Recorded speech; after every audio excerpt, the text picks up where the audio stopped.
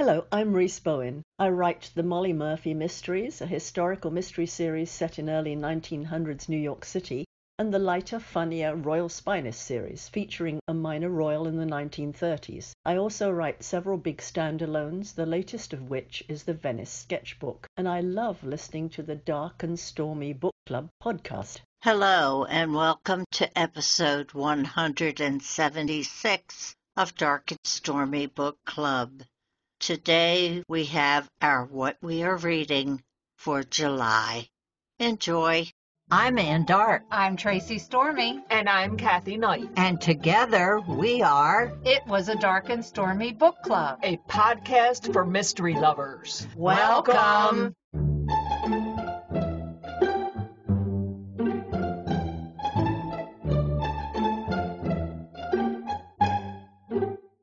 If you enjoy our show, please consider contributing to the Dark and Stormy Patreon. By becoming a patron, you will help us create better and quality content. There are also benefits to becoming a patron, such as exclusive content and Dark and Stormy merchandise. Become a supporter at patreon.com/darkandstormybc. Check our website for the link. We appreciate any and all contributions. Thank you. Here it is.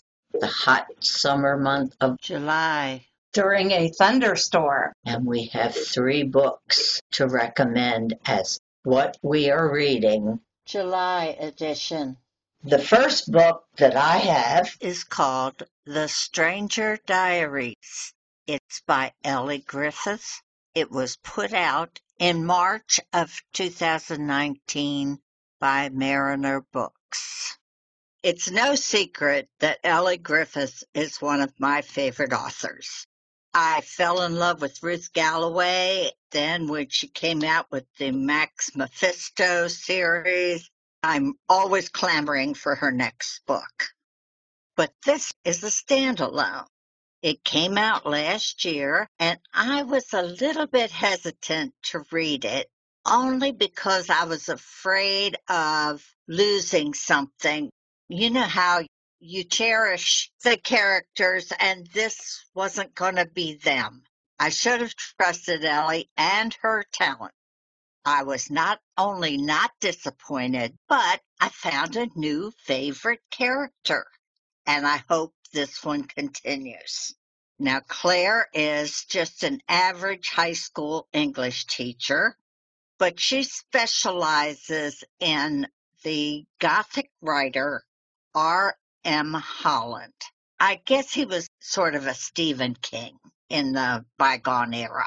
She teaches at a school that used to be R.M. Holland's home. She is doing research on his life and writing a book about him. She just has an average life. Well, her friend and another teacher at the school is murdered. She and Ella had a history, and a history that Claire really doesn't want brought into public knowledge. She and this woman went out together to dinners. They were colleagues. She is just absolutely shocked. One of the things that Claire does, she keeps a diary. She writes a diary about everything that's going on in her life. Her daughter, she writes about things that are going on at the school, and she writes notes about this R.M. Holland that she's doing research on. She writes in her diary all about the murder of Ella, her friend. One day she picks up her diary and she opens it up and it says, "Hello, Claire. You don't know me." It talks? No, it's written on the page. Creepy. She carries her diary with her at all times. It is always in her desk at school. She is totally freaked out, but she also is curious about what happened with Ella, and she's looking into things that are going on, but she keeps getting these strange messages in her diary. Finally, she meets Detective Sergeant Harbinder Kaur. Oh, what a name. Harbinder Kaur is the neatest character.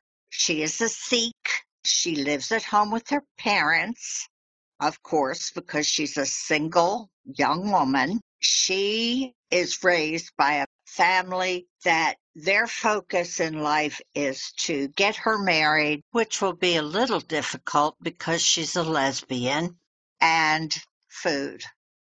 The food in this book, your mouth waters while you're reading it. This is the character that I fell in love with. She is just very, very well written. And I hope that Elly continues with her story. She is an excellent character. But anyway, back to Clare. She becomes quite friendly with Harbinder, and she's investigating the case with her. She has a 15-year-old daughter named George, and part of this book is written in George's voice, part of it's written in Clare's voice, and part of it's written in Harbinder's voice. In this instance, this works. Sometimes that can be a distraction, but in this book, it melds together, and it is very well done. George is also a writer. She is in a group at school learning how to write, and she has a 21-year-old boyfriend.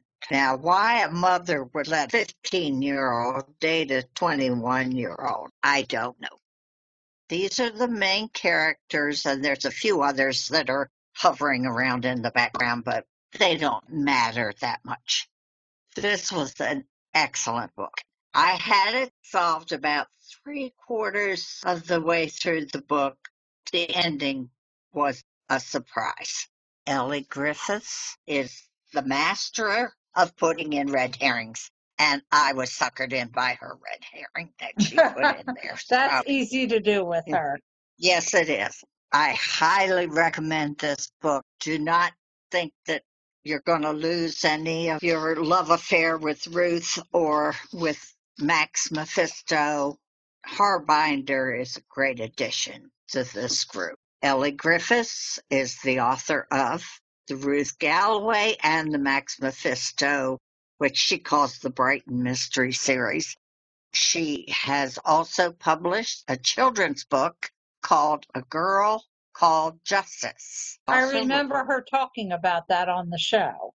Yes, and she has also written books under her real name, which is Domenica De Rosa. What a sexy name. Yeah. I would be using that one. The Ruth books are all set in Norfolk, and that's where Elly grew up. She lives in Brighton with her husband, Andy, who is an archaeologist. She has 2 grown children. She writes in a garden shed with her cat, Gus. And her website is ellygriffiths.com. Well, I went the true crime route for mine. I have always wanted to read this book, so I thought, well, why not now? The Killer Across the Table, Unlocking the Secrets of Serial Killers and Predators with the FBI's Original Mindhunter. Ooh. This was put out a couple of years ago, May 7th of 2019 by William Morrow. 20 years after his famous memoir, the man who literally wrote the book on FBI criminal profiling opens his case files once again. In a riveting work of true crime, he spotlights 4 of the most diabolical criminals he ever confronted, interviewing and learning from going deep into each man's life and crimes. He outlines the factors that led them to murder and how he used his interrogation skills to expose their means, motive, and true evil. Like the hit Netflix show, The Killer Across the Table is centered around Douglas's unique interrogation and profiling processes.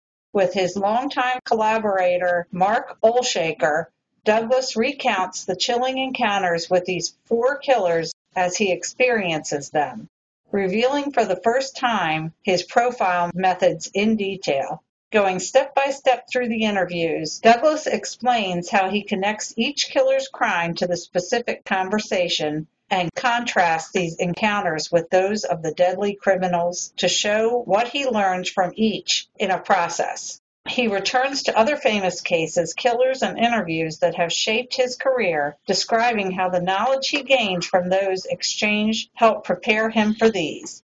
A glimpse into the mind of the man who has pierced the heart of human darkness, The Killer Across the Table unlocks the ultimate mysteries of depravity, techniques, and approaches that have countered evil in the name of justice. Oh my goodness. There is so much wonderfulness about this book. Yes, it is a very dark story, and yes, it goes into detail about their crime. Maybe I just have a very dark side, but I learned so much from reading this book. How to Catch a Killer? Yeah. I listened to the audio of this book. To my sheer delight, it was Jonathan Groff who was the narrator of this book from Mindhunter and from my favorite, King George of Hamilton. I would get lost in his voice. And yes. I felt like it was the show Mindhunter reenacting some of this. Oh, it was the perfect casting in this book. He is a wonderful actor. And he did a great job reading the narrative. I wonder if he wore his crown. We can only hope. In this book, John Douglas goes step by step on how he interviewed these 4 notorious serial killers. And when I say notorious, I don't mean I hate to call it household serial killers. Everybody has one. Not like your John Gacy or your stalker. Yeah. These are ones that you might not have heard of, or if you have, you probably heard more about the crime, but you did not hear about the killer himself. So the ones he did in this book were Joseph McGowan. He was convicted of murdering a 7-year-old Girl Scout that knocked on his door to sell him Girl Scout cookies. It's a horrendous story. These are all true? These are all very true.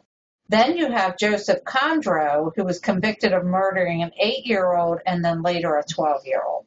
Yeah, I mean, these are not easy stories to read. These are not bedtime stories. Then you have Donald Harvey. You've probably heard of this man. He was referred to as the Angel of Death. He murdered 37 people while an orderly and nurse's aide at a hospital.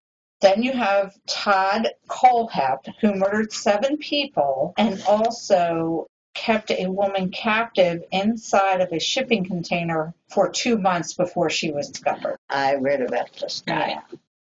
And me, like millions of other people, are obsessed with true crime. This is a very dark book, but I feel like it's a necessary book. I always use the adage, when I go in the ocean, I'm afraid of sharks. So I want to know what there is to know about sharks to make sure I never get attacked by a shark. Well, that's kind of what I feel about these guys. Like, I want to know the ins and outs of how their mind ticks, so I make sure that I keep me and my family protected. I think that's where my angle comes in for being obsessed with true crime. But I thought John Douglas did such a great job of giving us really in-depth details, but he never once put any of these killers up on a pedestal, because there are a lot of true crime books that are solely about how they were almost like rock stars. There was a whole thing where serial killer baseball cards came out. John makes us know these are bad people, and he treated them like bad people. His job, he could not beat them up or anything. These are also people that John interviewed after he was an FBI agent. He had already retired from the agency. So some of these interviews came about because they were going to make a TV show about some of these. He did not have a lot of the rights that he had as an agent. He was still granted these interviews. And what's funny about it is the killers all kind of knew that he was not as powerful as he once were. And they could end the interview anytime they wanted. They were like, I don't want to talk to you anymore. I've read all of the books that they've written together. They are all highly recommended. They did use some other famous crimes to kind of let us know the insight of what the thinking process was with these gentlemen. Like, say, Son of Sam, they would talk about a crime that